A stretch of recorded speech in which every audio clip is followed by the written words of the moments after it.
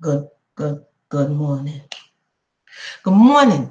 Welcome back once again. I got a little time this week, y'all, so y'all probably gonna see me in different capacities this week. Good morning to wherever you are. Good afternoon if you're on the other side of the world. This is a quick news report, and if you're reading the title, it says white Christian school teacher wore blackface to give an African American history lesson. And usually it happens around this time. I've covered a number of these type of stories on the channel, of which I've taken the liberty to go and put it in the box below. And all the links, usually when I do news stories, are in the box below. Shout out to all of the subscribers, new subscribers.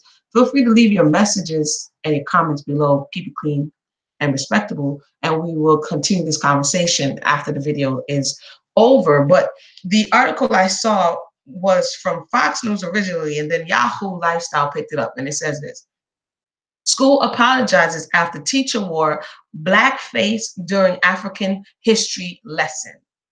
So the title in and of itself, some people, it's just inflammatory for many, just off the bat. You understand what I'm saying? Blackface, African history lesson. Ooh, I'm inflamed.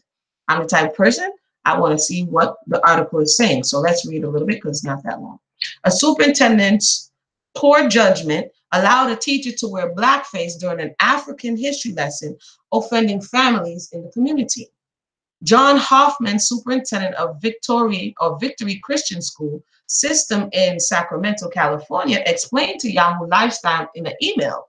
Last Thursday, our elementary chapel speaker dressed up as a Central African native woman in order to tell the life story of missionary David Livingstone and his work in Africa in the late 1800s. In an effort to bring authenticity to her role, she wore a typical native dress and headdress. She also used makeup to darken her skin tone on her arms, shoulders, and face. Quote, I was wrong to allow the use of makeup, no matter how innocent the intentions, as it has offended some of my students and parents, he wrote, end quote. And he also goes on to say, I should have anticipated that this would be offensive, and I apologize to my students and parents, asking to be forgiven for hurting them, end quote. On January 24th, the teacher visited the district's lower school to teach about missionary David Livingstone, who visited Africa in the late 19th century, and she darkened her skin for the lesson, according to the Sacramento news station, Fox 40. And Lifestyle Yahoo contacted the teacher in a question, but she did not respond. And then it goes on to say, I recognize the woman who wore blackface. She is oblivious, a 19-year-old former student who wants her name kept private, told Yahoo Lifestyle. It was very upsetting, especially because the kids in that class are so young. The former student told Yahoo that an African-American student spoke to the teacher after class to educate her about blackface, and she apologized the next day. Her mother said she would pull her daughter from the school, she's told Yahoo Lifestyle. Huffman tells Yahoo Lifestyle that he apologized in an email that day and confronted the matter in a school-wide assembly. I wanted to assure them that I am planning future open discussions about this in our chapels and Bible classes in order to help students and staff understand each other's sensitivities, he wrote. There will be other opportunities scheduled for staff as well as teachers as we all learn from this together. And so this is because initially the story went out, and then the follow-up to the story comes the apology, not necessarily from the teacher, but from the superintendent, who is taking responsibility for not seeing that this possibly would be a problem. Now,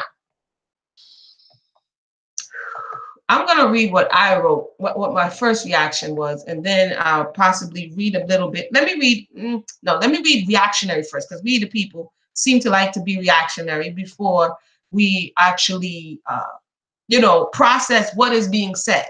And I say that to say, when we give someone the power over us to be triggered every time we see something that has a past, then we are just going to be continually being triggered, because there's always something that's going to trigger this. Now, how do we get proactive instead of reactive is the question. So because I've been covering this for some years now, I'm going to read my initial thought that I had posted when I saw it this morning on the book. Okay. And then I'll go a little bit more into the story. I said, I have seen a number of these stories over the years, and it appears each time we, the people, are triggered to respond in a way that illustrates that we have not processed our own pain about the enslavement of our ancestors. Some may get mad, but truth is truth. And I made some points here. If the European dresses up in blackface, it's wrong. If the melanated child or teacher is asked to participate in a narrative surrounding slavery, it's wrong. If a movie is created that looks at this time period, we complain. If they mess around with history books and change the term slavery to involuntary servitude, which this happened some time ago, I believe it was Texas, we get up in arms about them trying to erase our history. The list goes on. Many of us have to pick a lane. If we're going to get up in arms about the effects of slavery, then and now, it behooves us to get a handle on the subject matter and take control of the narrative for the purposes of healing and restoration. And I know some people are going to see that and get a little upset about that. And I speak from a semi-informed position because this is a topic that I have been covering for years, and you can scroll through the channel and you can see. And oftentimes in covering these topics, the same people who are outraged on contact are the same people who do not want to address the issue themselves. So if we do not want someone else to address the issue, then we have to be willing to address the issue and be honest about addressing the issue and process those feelings and emotions. So I would say, from someone who has taken the time to begin to go through these very treacherous waters of the fallout. Right now, we're actually reading Coming of Age in Mississippi, which even after all this time is still a bit difficult to read the conditions that the melanated people were in, especially in Mississippi, which even to this day is poverty ridden. Okay, so I don't shy away from these conversations. In doing so, I hope that we can elevate our level of emotional intelligence so that we are not blown with everything that comes our way. Okay, so it's so when we read the narrative about the story just now, there's some things that popped up, and this is why I put certain things in the title. Okay, so a white Christian school teacher, so they did say it was a Christian school, wore blackface to give an African American history lesson. A lot of times when the news is covering this, they're covering it because it's controversial and they're going to get hits. It's not about healing. It's not about addressing the matter. It's not about edification. It's about getting hits. They know that racial divide is big here in the West, namely in America. And so when you magnify these racial divides and you create this fake outrage, then you get hits and you get people to read your articles and just talk about it and then go back along their daily lives not having dealt with anything. Okay, so I will continue. When we see these things, all I'm doing is pleading that we take a little bit more time to sort through some of these details here to kind of get an understanding of what's going on. Now, again, it's a Christian school. It's in California, and it's going to come up into this Black History Month.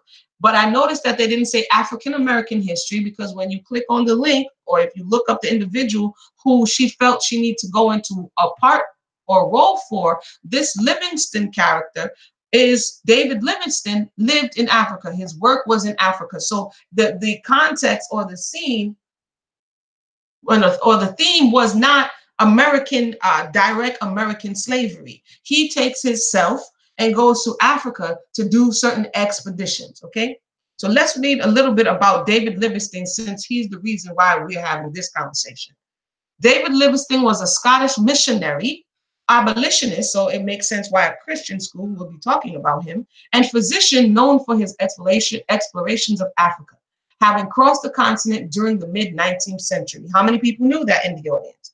In all my readings, I haven't come across David Livingstone, so I find this to be very interesting. Okay.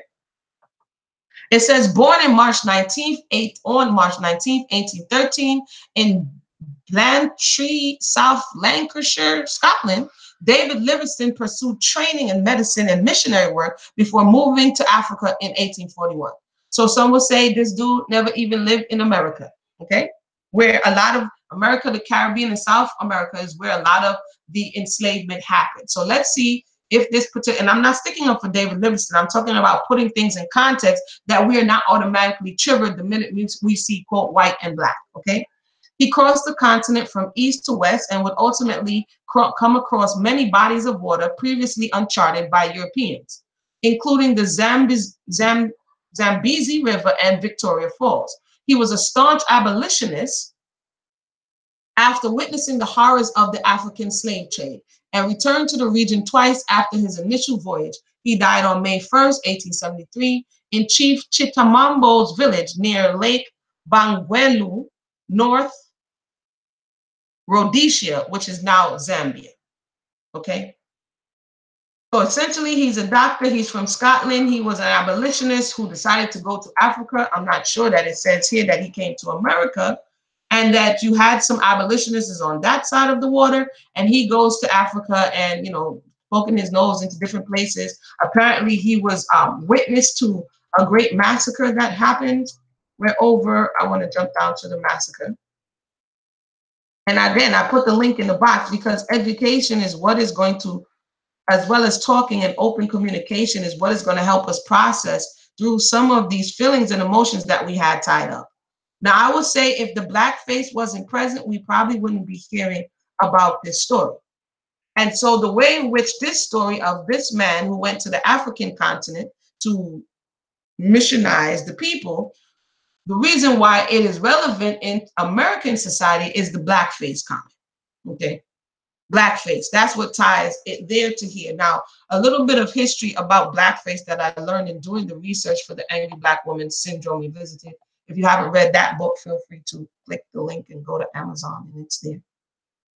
But a little bit of history that I read about this this era is, again, it is rooted in the American enslavement system. It is rooted in antebellum times, before the Civil War, before the abolition of slavery. And it was rooted in this crude form of entertainment that was used to convince the Northerners that the melanated people of the South enjoyed slavery. Okay.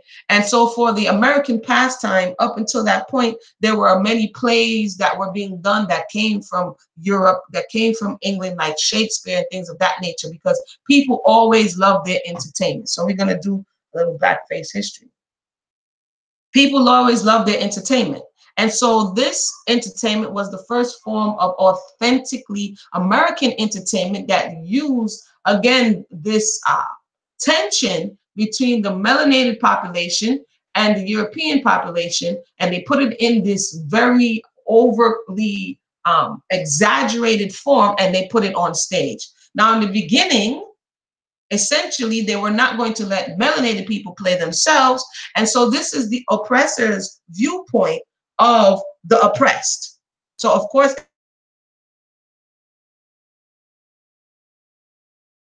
the what do you call it? Slavery being the textbook definition of domestic violence, you will notice that within this type of domestic violence or the oppressed, you always have this level of mocking. You have the individual, someone trying to mock another person. So, you know what I'm saying? So you will have, so essentially they were mocking, okay? And from these exaggerated stereotypes came, hold on.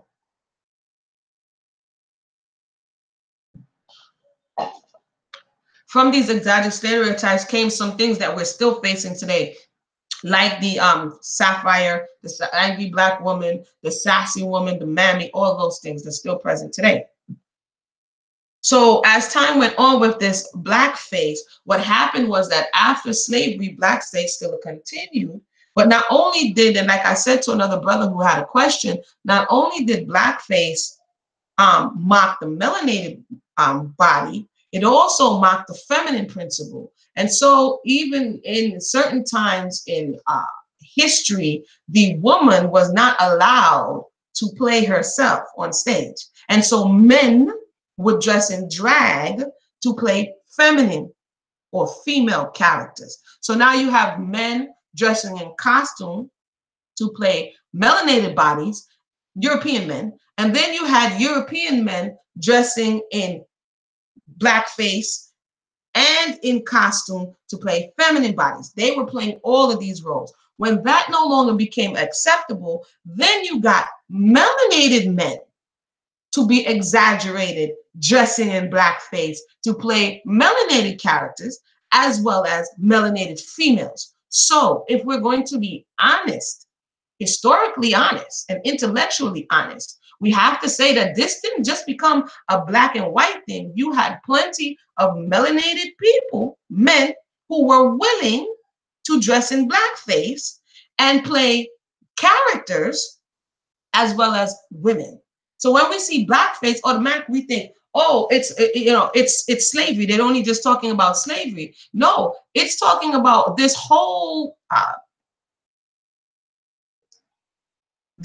culture of mocking and cajoling and not cajoling, mocking and chiding people who you feel are in your esteem lower than you. And even to this day, if you look across social media, some of the most popular comedians are those who are not necessarily dressing in blackface, but are dressing up as women. Find a lie. Comment below if I'm lying. You see what I'm saying? And so again, there are many spaces in this conversation. And as the person said, as the superintendent had said, that this, let me go down, I don't want to misquote what he said.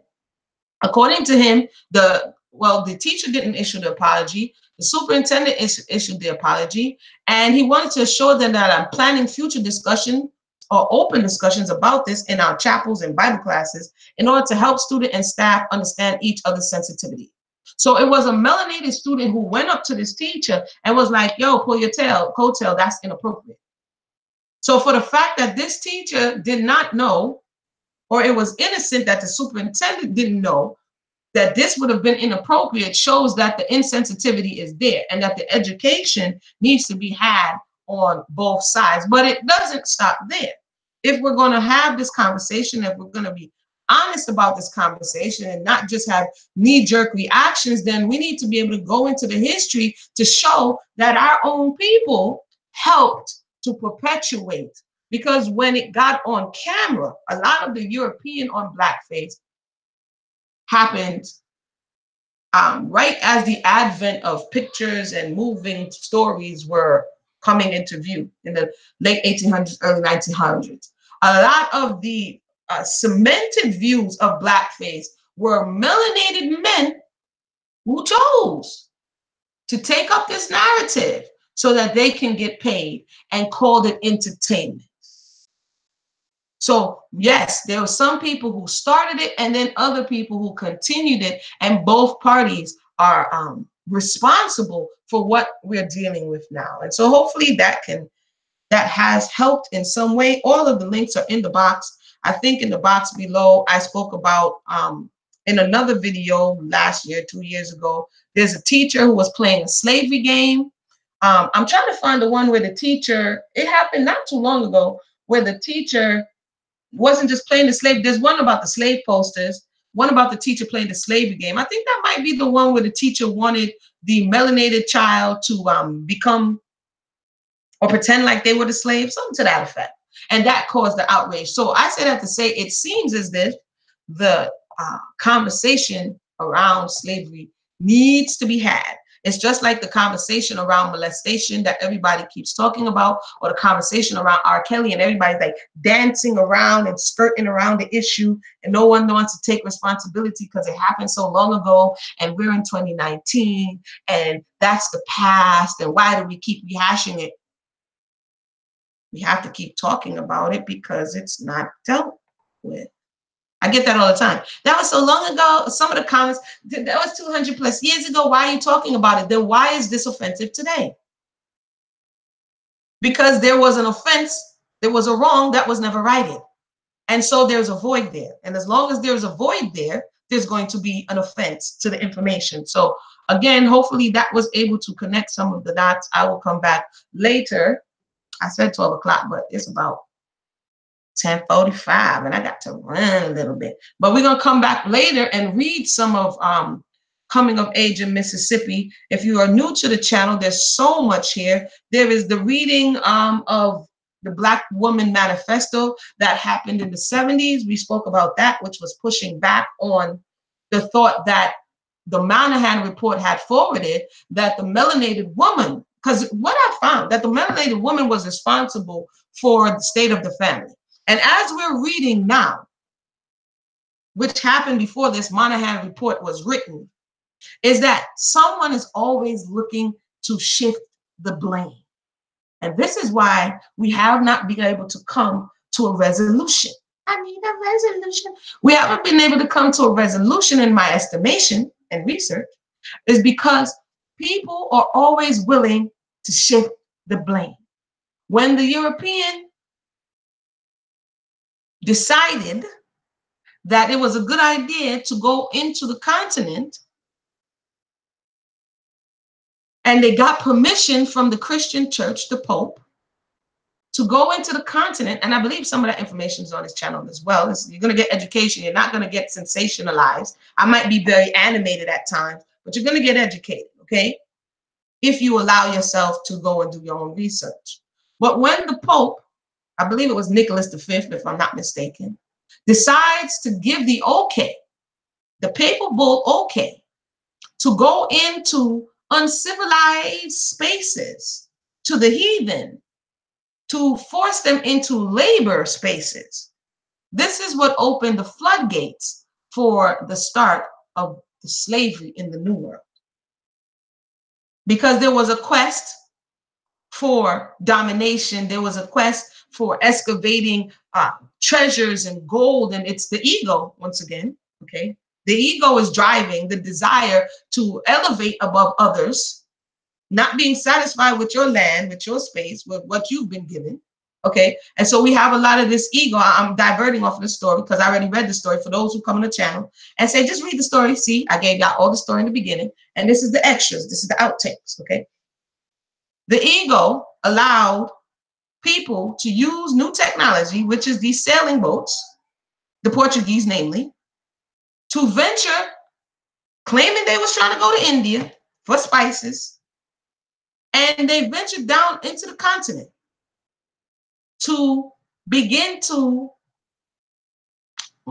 explore the possibility of using these bodies, these melanated bodies, to further their business ventures. Now, it is only fair to say that in the beginning, when they came, so-called Christopher Columbus and the boys, Ponce de Leon and the boys, when they first came to the West, there were bodies already here. And when they initially, and I will come back and read that another time, there's just so much, but when they initially wanted to begin to look for gold and other things in the New World, they tried to use the bodies that were here, which were the Arawak Indians and the Tiano Indians and those who were settled throughout the islands.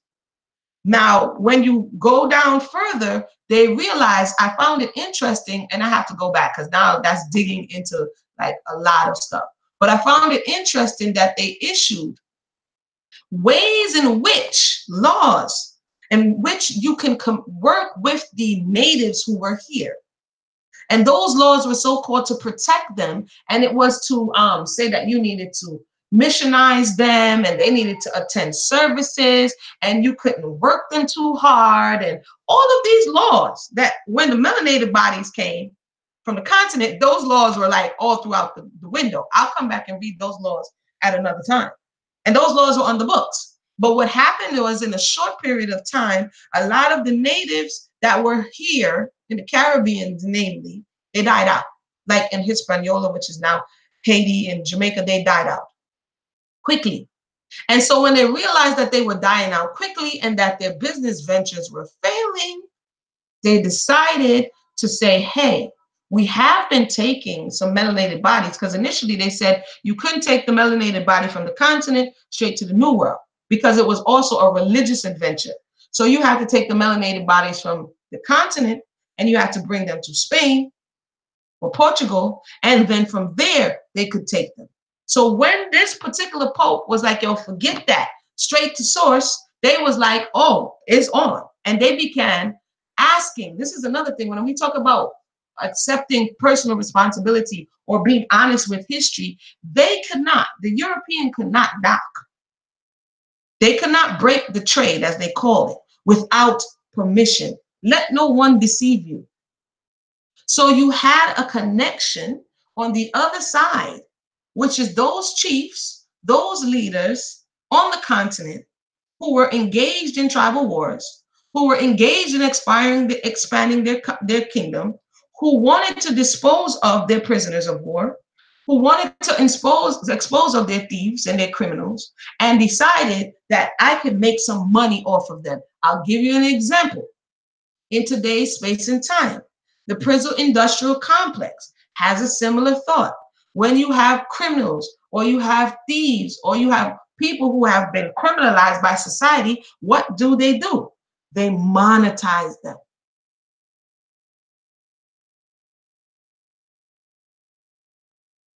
This thought is not new.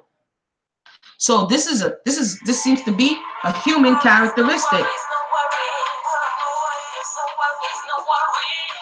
One more, please. Right? They monetize them. And that's exactly what they did at that time. I have some books I've shared before. Sorry, my neck. I have some books that I have shared of the locals, the chiefs, being willing to monetize melanated bodies. And that's exactly what they did. And so this permission in the beginning to break trade, this giving of trinkets and giving of rum and giving of all of these things, this liquor and all of these things to get these dudes off your hand so that they can't come back and wage war against you and your kingdom actually happened. Right? So when we begin to deal with these truths, then we fall out of this just quote white or black paradigm and look at it for nationalities and human behaviors that contributed to what it is that we're experiencing today. This is what I mean about deactivating the trigger and actually being honest about what we're looking at. So I went all over there. I was talking about blackface. So back to the conversation about the blackface. I think this is why this particular article may have triggered some, because I did see it shared countless times on Facebook and many, many comments. So why I'm saying it's triggering, because I went through and read the comments. And the comments were, I can't believe them. Actually, let me go to some of the comments so that I'm not bugging out. Let me see if I can find some of the comments. Can I find some of the comments?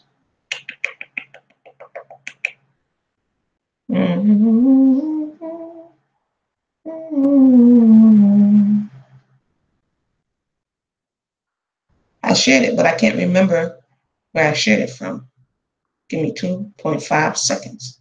See if I can find some of these comments here.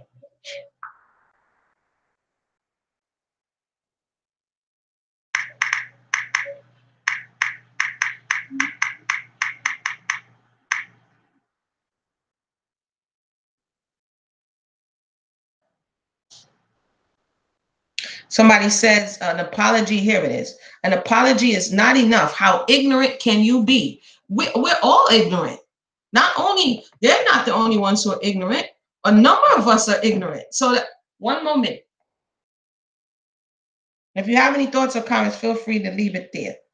So at this point, it's at 905 reactions. And the title says, an apology is not enough. How ignorant can you be? Okay. I'm just going to be reading you a few of these comments to show these knee-jerk reactions to what we're reading here. People are just doing this mess on purpose now. If you still don't know better than, I don't know what teaching my child. I don't want you teaching my child or any child. The school system, the books in the school system are not teaching what the real, you're looking for somebody, again, in this domestic abuse situation, you're looking at the abuser who's educating your child to accurately inform your child. I'm confused about why we're confused. I'm talking about on both sides of the spectrum. I'm confused about why we're confused. They say the winners write history. So why are you looking for the so-called winner to write an accurate depiction and teach an accurate depiction of your experience? Now I'm confused that you're confused. What's wrong with these people? Another one says this has happened too many times for it to be innocent. It should be a hate crime. Only when the true cost is punitive will people stop cloaking their racism under this innocent, well-meant act. Again, the article did paint it as it was innocent and they didn't mean it, and we're going to have this discussion. And so, yes, the media does an awesome job at rebranding these stories. I actually shared one story on here that just doesn't go away, which is how the media painted this melanated body that went, it was a heartwarming reunion between an ex-slave family member and the people that they own. And that story, oh, I forgot to put it in the box. I'll put it there too. So the media does an excellent job of not making it look so bad when the European is making a gesture towards those who they have offended in times past. We're going to have to admit that all these police killings, racist pranks, etc., are mostly on purpose. The game is to get away with it. So we're projecting onto the story against a lot of our unprocessed emotions and feelings on both sides to say why we think these people did this. I could accept it more if she was in the outfit without the blackface. 2019. So people are still asking, are we 2019? And that's another thing. She was in the outfit. In this particular story, I don't think I think it did. But she also did put on a dashiki dress and an aqua blue head wrap to match the dashiki dress. But the reality is, I'll tell you the truth, just like in the case of Rachel Dolezal, if she didn't put the blackface on, and this is not making an excuse for her, but if she didn't put the blackface on, hey, welcome to the discussion, and she had on the dashiki and the headdress, it would have been said it was cultural appropriation. We need to have the discussion. The question is, did they have someone who was fit for the job that was able to do that story? Then if there was somebody who was fit for the job, you would have heard that she only picked them because they were black. I mean,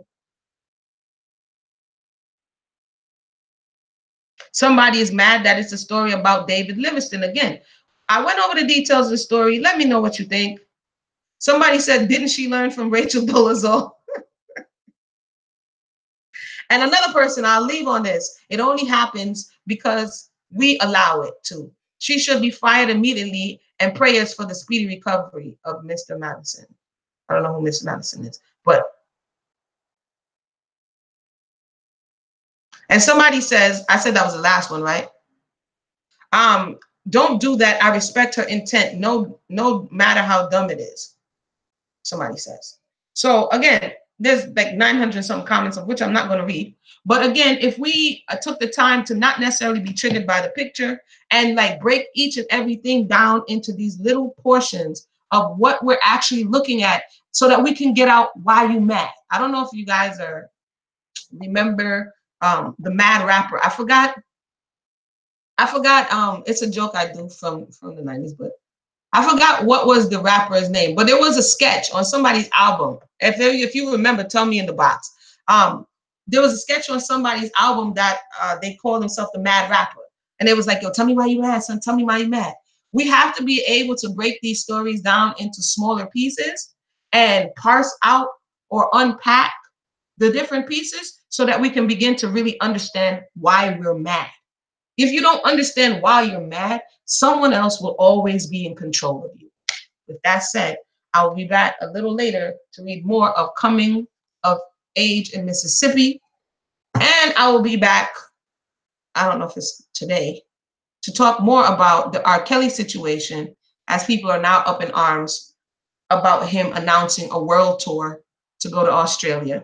But that's not what I want to talk about. I want to talk about, again, unpacking and not being triggered here and there. I want to talk about unpacking more of the connection of what was going on according to some testimonies of the family history, what was going on that could have created the environment for such an individual to be elevated and then released on the world. Why am I talking about it? Because it now has become our problem, the world's problem, or the country's problem, because the culture is the one who propped him up and gave him the stage to be able to affect so many people. So with that said, everybody have a blessed morning. We'll be back a little later. You know, I went a bit long, but it's all right. I gave you a lot of research to do. All right. One.